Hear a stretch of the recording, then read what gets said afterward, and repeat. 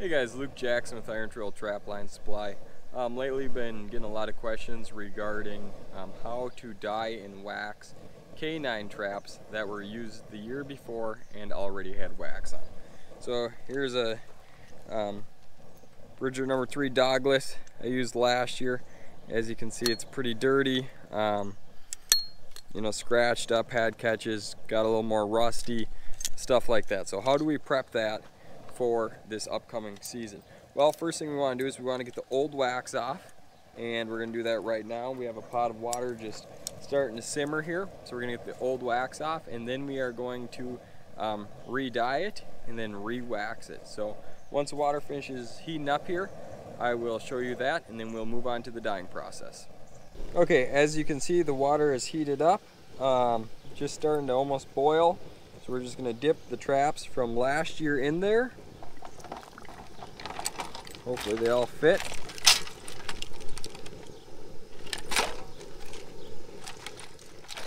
There we go. And we are just going to let it simmer and then heat up or whatever, as the traps will cool it down when they go in. And that wax should start, will float on the water. So as the wax melts off the traps, it will float to the surface. So once it starts getting to the surface, we will take it off the surface and pull the traps out. Okay, hopefully you can see I let it boil a while, so hopefully you can see that the wax has risen to the top. You can see the film on it. I'm letting it cool down, so it's not bubbling anymore pretty much. And I'm just going to go around and, and scoop all the wax off the top.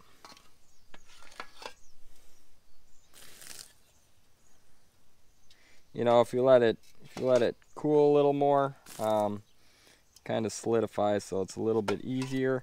But I'll do that until it is all clear. And as you can tell in my little metal bucket, the wax is sticking to the bucket. So once we get this done, I'll pull them out, and then we'll be ready to put them in the dye pot. Okay, so now we have a fresh pot of water. And we just about have it heated, starting to bubble a little bit, getting close to a boil. So we're going to put our logwood dye in. So 1 pound of logwood dye does like 6 gallons of water. So, but this is a pretty small pot. Probably have 4 gallons of water in there. So I'm going to use like 2/3 of it, and then we'll stir it up.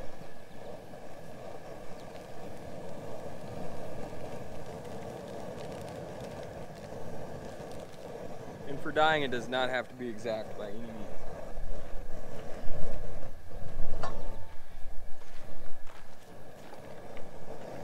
So we'll get her stirred up a bit here, get her boiling, and then we'll dump some traps in. It says, this package is a little odd. It says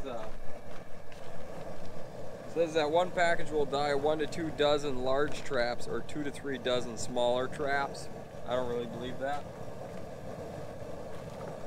I have whatever 10-12 dozen to do here, and I doubt I'll even have to open up a second pack. Granted, some of them have, most of them have been dyed before. These are all last year's traps, so I suppose they won't take as much. And then, some people leave them, the traps in the dye for a long time. I maybe do 20 minutes. I'm not overly worried about it. The canine traps, they get covered up in dirt anyhow, so I'm mostly dyeing them.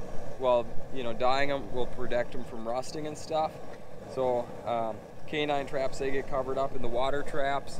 Some people want these traps to be jet black, but a jet black trap really sticks out on a creek bottom unless you're in pure mud. But if you have sand and stuff, it sticks out. So I like to have it just, it doesn't need to be 100% super dark. It can just be kind of almost a camouflage color and stuff. So I'll let this heat up a little bit more, and then we'll drop some traps in. Okay, so it's at kind of a nice simmer right now. So we're just going to drop our traps in that we've boiled the wax off of and pressure washed. And we'll just let it sit in there and simmer for a while, and we'll see what it looks like when they're when they're done, I'll pull them out and show you guys. But some of them, you know, when I have new predator traps, I'll just degrease them and wax them you know, without even rusting them and dyeing them. And I've never seen any ill effects. So some of these are a little shiny that were new last year. So I'm not sure if they'll be, how much of the dye they'll take. Normally want a slight coat of rust before you can dye them. So we'll check them out. Okay guys, it's probably been in the dye pot for 20 minutes. So we're going to pull it out and see what it looks like. There. As you can see, it's pretty nice and uniform color. So we're going to hang it up, let them dry, keep dyeing other ones, and fire up the wax pot.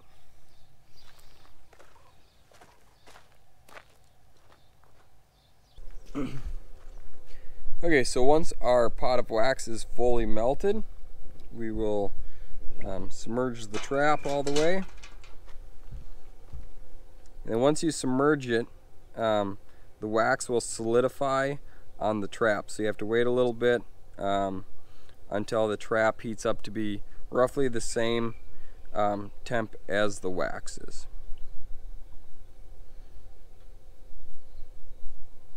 So the main reason we're going to be waxing traps is for speed, scent control, and to protect them from rusting.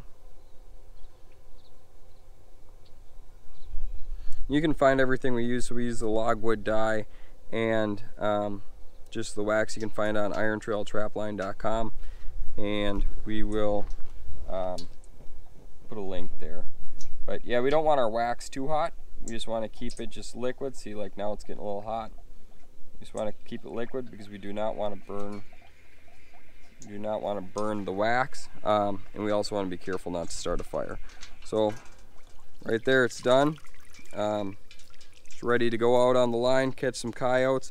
Now this is an offset jaw, so I didn't put anything between the jaws. But if you have a closed jaw trap, you're just going to want to put a little nail or whatever, so you can dye and wax the jaw face. So there you go. There's a trap ready for the coyote line. You know, once it's been boiled and dyed, you're going to want to use gloves while handling them. Clean gloves just to keep them scent free, and then hang them up, and they are good to go. Thanks for watching, guys. If you have any questions about the process, whether it's new traps, used traps, dyeing, waxing, full metal jacket, anything like that, just leave it in the comment section. Let us know how you do it.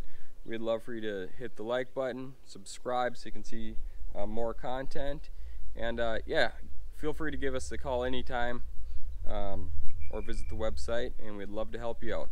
Thanks for watching.